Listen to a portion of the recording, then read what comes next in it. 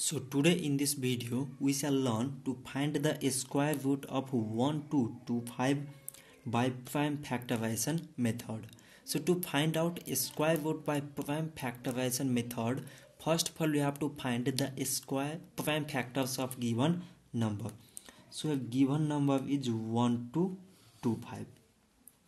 So its prime factors is 5. So 5 times 2 means 10, remaining is 2, so 2 to 22, so 5 times 4 means 20, so again remaining is 2, so 2 5 25, so 5 times 5 means 25.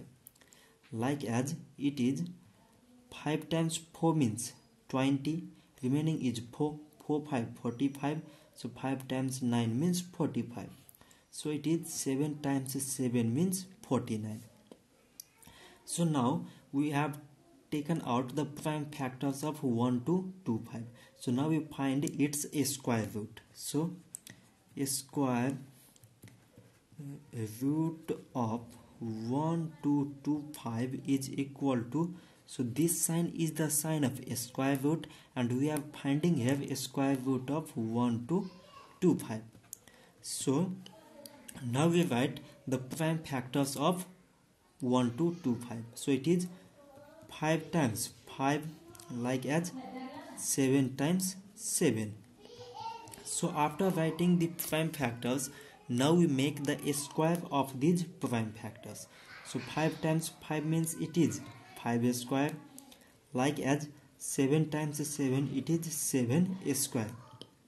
So these both numbers contain a square, so we can write it 5 into 7 whole square. So we took here the square as a common from both these numbers. So now a square and a square root cancel each other. So the remaining number is 5 into 7, which is equal to 35. So the square root of 1225 is equal to 35. So this much for today, and if you have any question related to math and science, then just comment your question in a comment below and we shall provide a video solution of your question. So thank you.